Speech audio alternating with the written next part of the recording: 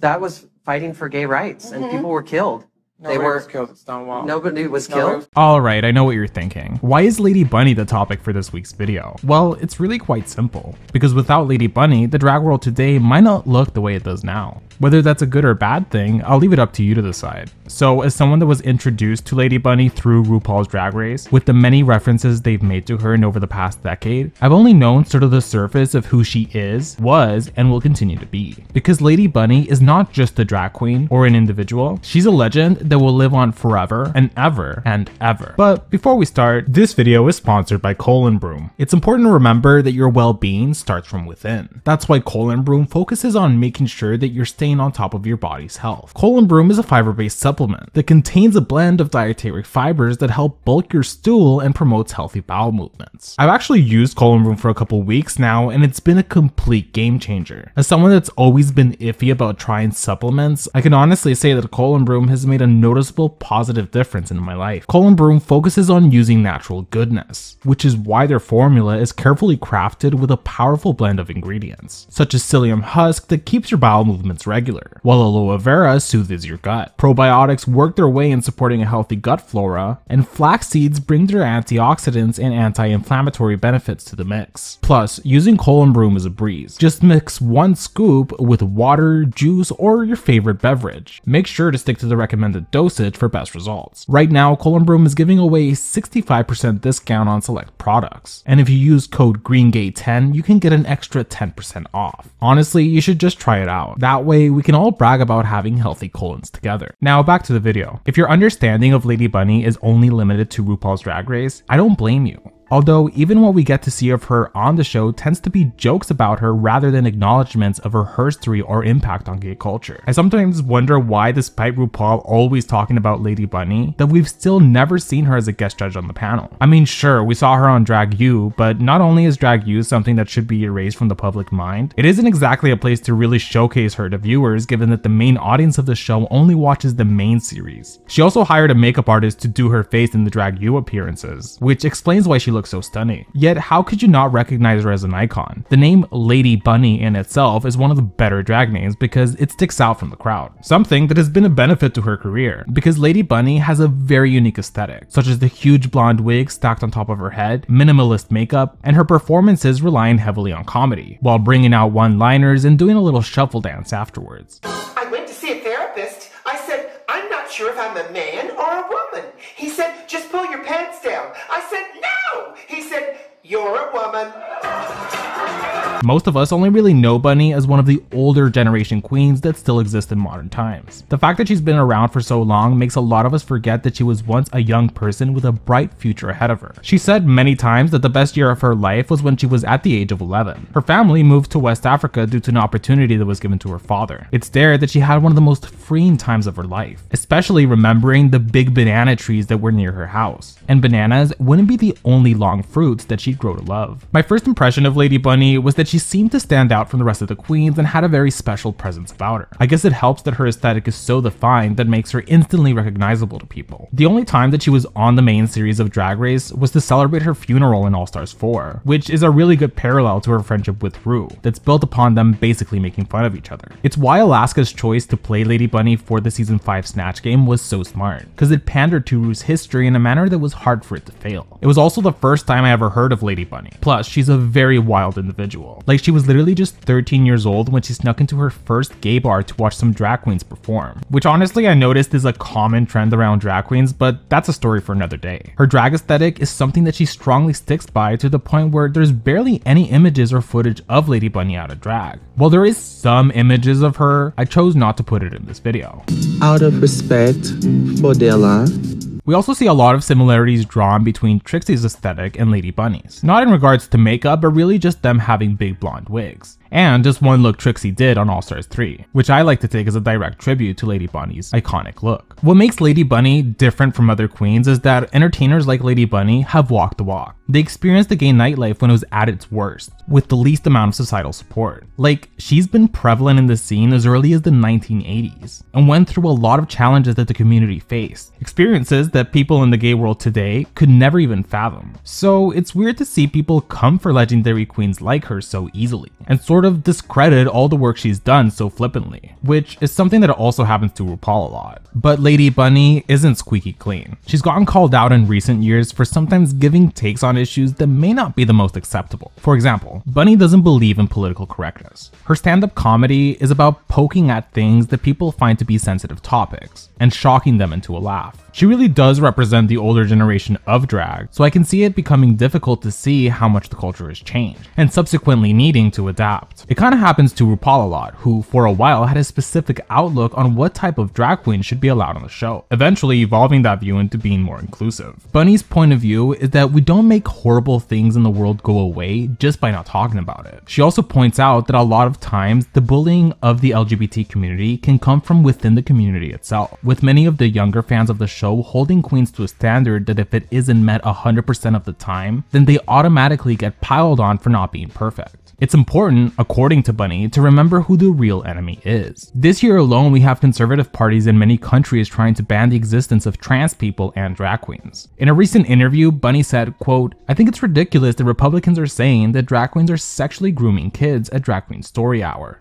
We are not grooming kids at the library. Republicans don't seem to know that the luscious hips and boobs that they're seeing are actually foam, rubber, and breastplates. The overly sexualizing of drag queens can sometimes even be present within the fans of the show itself, with many fans accusing Jimbo of doing that by having overly large breasts as part of his gag, and critiquing her for choosing to have big boobs as part of his main aesthetic. Like, Republicans already view all type of drag queens as inherently sexual things, regardless of their breast size. So going after Jimbo with that same argument only reinforces that same view. Yet, then again, while Lady Bunny can sometimes make jokes that not everyone will agree with, it's very clear where her support lies, and that's with our community. Lady Bunny says that she has always had an affinity for trans women and has considered transitioning herself. She spends her public life in drag and uses she/her pronouns, and has even gotten a lot of infamy for always being in drag, and there being barely any pictures or footage of her out of drag. In 2022, she said that if she had to label herself, she would mostly identify as non-binary, but it isn't something that she feels the need to enforce all the time to people, because she isn't the biggest fan of labels. While I was making this video, something that helped me better understand Bunny's perspective in life was going into her past, and seeing the timeline of events that led to where she is now. As we know, in the early 1980s is when Lady Bunny and RuPaul would meet each other, creating a friendship that would jumpstart both of their careers in drag. They met in Atlanta, Georgia, and for a time they were both go-go dancers for a band called the Now Explosion. Eventually they became very recognizable to people within the gay community there, which is how they connected to the founders of World of Wonder, which I go into in this video, so check that out if you want to hear more about it. We also would go on to learn on the All Stars 4 episode, where they invited Lady Bunny to celebrate her funeral, that RuPaul was responsible for putting her in drag for the very first time, technically making him her drag mother. But obviously neither of them have said they belong to the same drag family, so. RuPaul and Lady Bunny later moved to New York City together in 1984. It's there where they had regular gigs at a bar called the Pyramid Club. There's actually so much footage available of this time period for both Lady Bunny and RuPaul's life on YouTube, specifically thanks to an individual called Nelson Sullivan, who spent a good amount of his time documenting his journey around the gay village, along with interactions with his friends like Ru and Bunny. Nelson Sullivan was for a long time Lady Bunny's roommate. At the time, she didn't really like how he'd be filming her all the time, and it was hard to understand why anyone would find it interesting to watch footage of her just being candid behind the scenes as she got dressed for some of her shows. But looking back at it now, she realizes that it's archived footage of a moment in time that would serve as a precedent to the golden era of drag culture.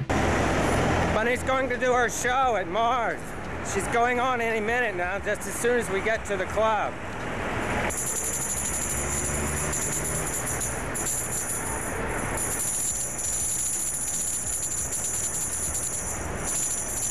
Hey, are you ready yet? Everyone's ready to go. Yes, I am. How do I look? Your nails aren't dry. Well, that's because I'm wearing wet look. You can do that in the taxi, can't you, Bunny? Just don't take 14th Street. It's a delicate operation, Nelson, which requires the consummate skill of a professional female impersonator. Unfortunately, Nelson died on July 3rd, 1989, of a heart attack, at the age of just 41 years old. I sort of heard of Nelson's name for a while, but didn't fully know who exactly he was. And learning about his early death makes me feel a lot of sorrow for him. And I hope that one day we get someone that covers his life in detail, because this footage he made is literally gay history. Anyways, the Pyramid Club where Rue and Bunny used to perform at actually survived for a good while, and only recently closed down in 2021 during the COVID-19 pandemic. Yet, speaking of viruses, the AIDS crisis throughout the 1980s and early 90s was something that Bunny would have to experience too. She explained how there was a point of time where every single week she'd show up to one of her gigs at a bar, and she'd find out that yet another friend of hers had died of AIDS. There was close to no support from the government at this time, and social acceptance of the queer community was at an all-time low. It made being a drag queen even more of a political statement than ever before. In contrast, nowadays she feels that the community isn't as together as it used to be, and isn't much of a movement. Instead, it's mostly just people online complaining about things rather than any real activism. As I said before, it's in 1983 that the dynamic duo of Lady Bunny and RuPaul moved to New York City, a place where they both shared an apartment together. One of Bunny's first times ever performing in drag was when she lip-synced to Gloria Gaynor's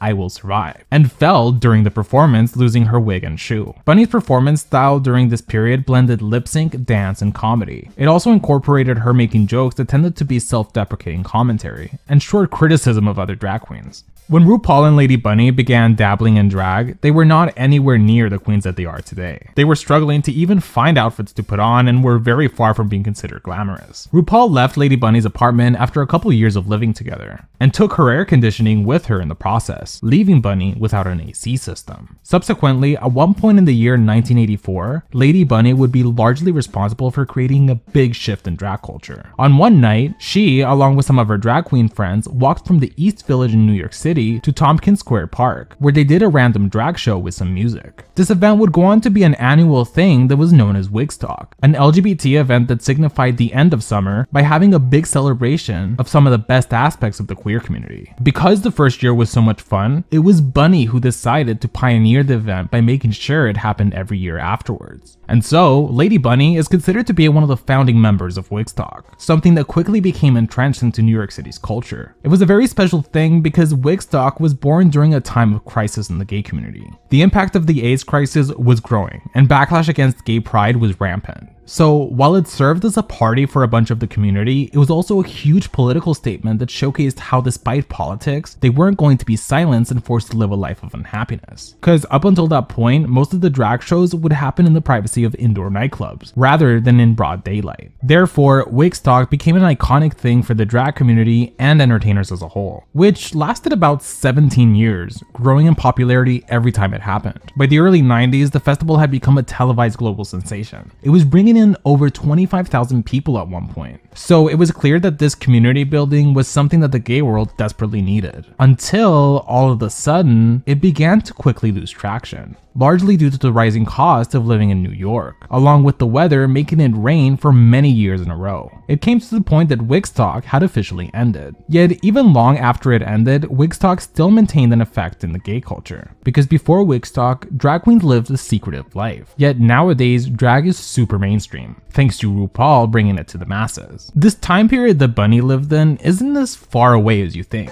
I mean, even Peppermint from season 9 moved to New York City in the late 90s and actually got to get into the gay scene there while Lady Bunny was still actively working in it. The last year that Wigstock was held was in the year 2005, but thanks to Neil Patrick Harris and his husband David Burka, the event was revived in 2018 as a one-time thing, in an effort to document it for a documentary called Wig, which was released in 2019. It covered a lot of history behind the making of it, and I strongly recommend you watch this documentary if you want to find out more things about this time period. So there you have it. After being extremely involved with the community and trying to build it up, after Wigstock ended in 2005, Lady Bunny had entered a new era in her life. She continued to do drag, but it was never at the level of influence that it once was. Of course, eventually in 2009, RuPaul would come out with Drag Race and changes things forever. Something that always boggled my mind because I thought that we'd see Lady Bunny as a guest judge, but as mentioned before, Bunny never had much of an interest in critiquing other drag queens. Which brings me to my next point. Bunny's past with the community, along with her experience gives her a different outlook on life that many queer people today don't have. Bunny has said that she feels there's a contrast between the different generations of LGBT people, with the newer generation being a lot more focused on the use of pronouns and trying to put each other in boxes, while her come up in the 1960s and 70s, the community was mostly just about having each other's back and not really questioning who each individual felt they were. You were just sort of free to be yourself, no questions asked. She wishes that the community could focus more on staying together rather than trying to divide, because according to her, there's so many issues that tend to be buried under the rug by the more privileged people in the community. Using as an example how even when people were fighting for equal marriage rights for same-sex couples, there was nobody paying attention to trans women that were being murdered and thrown in prisons. Yet, aside from politics itself, she's noticed how after the decade of RuPaul's Drag Race impact on pop culture, there's been a shift in the way that people view the concept of drag queens to begin with. As an example, when All Stars 3 was doing promo for the season, Milk got a lot of criticism for his more androgynous take on drag. According to Bunny, to say that that type of drag doesn't belong is a sort of slap in the face to the whole concept that drag was built on. In the real world, drag queens are not booked for their traumatic backstory, they are booked for their talent. She also feels that Drag Race de-emphasizes performance by making queens only lip sync if they have done poorly in an episode,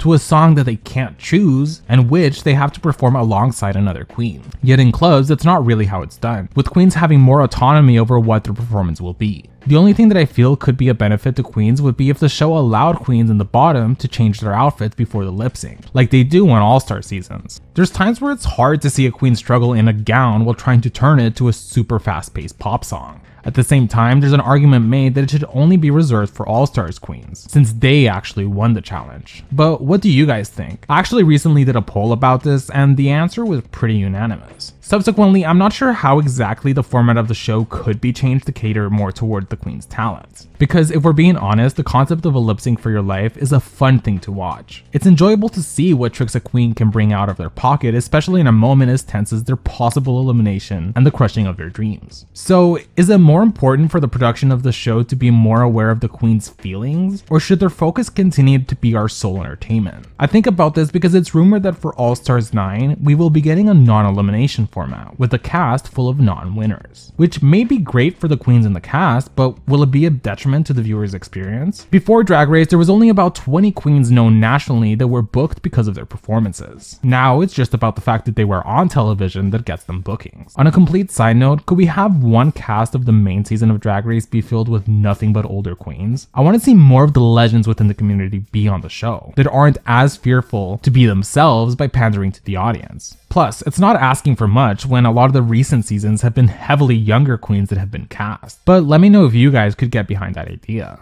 I think that we'd see a lot more entertainment because nowadays we have a new generation of drag queens that grew up watching the show. So a lot of their artistic expression is based on trying to imitate queens that they saw on TV, which isn't necessarily bad, but it also makes it harder for them to stand out from the crowd or to really be as remembered when their season is no longer airing. That's why I like when the show gives props to queens who go out of their way to be different and push boundaries. This brings us to one of Lady Bunny's main points when it comes to the world of drag, which is that the mainstream transformation of drag due to Drag Race has caused a sort of elitism that has grown within the culture, such as having human hair wigs or lace fronts be indicative of your quality of drag, when really the birth of drag came from queens that didn't necessarily look the most expensive, but were just expressing themselves with what they could. It gives more appreciation to queens like Spanky Jackson, who from one way or another was someone that not anyone really expected to win her season of Down Under season 2, but she did, because it wasn't about her drag, it was her performance as a drag character that made her shine in the eyes of the viewers and RuPaul. Mainstream also requires things to be more cookie cutter so that it doesn't offend people, and being that some of the roots of drag came from sort of